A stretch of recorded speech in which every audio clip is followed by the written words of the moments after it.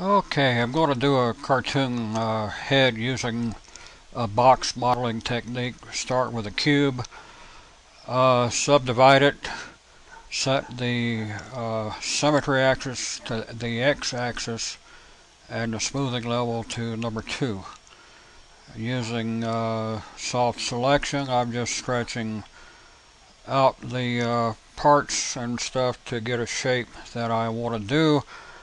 It's kind of like a sculpting process. It would be better probably to start with a sketch, but I kind of like to do the work on the fly. It's more intuitive, sort of like the way that I do some of the two-dimensional illustration projects that I do, at least the caricature work. Uh, the best way to learn this program is to check out the manual that comes with it and go through the steps and the exercises to learn how to use the tools. I like the universal manipulator, which is the one you see me using here. You can select a bunch of faces and vertices, and they pull relative to how close they are to the center of your selection. Some pulling more than others. And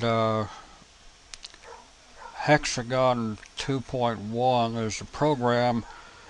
Right now I'm just roughing in the basics of the head, and later we'll do some detail work, which would involve doing some edge extractions and extrusion of certain faces.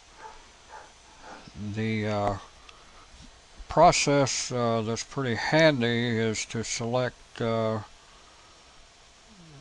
your faces and just do like I'm doing, sort of working like you're working with clay.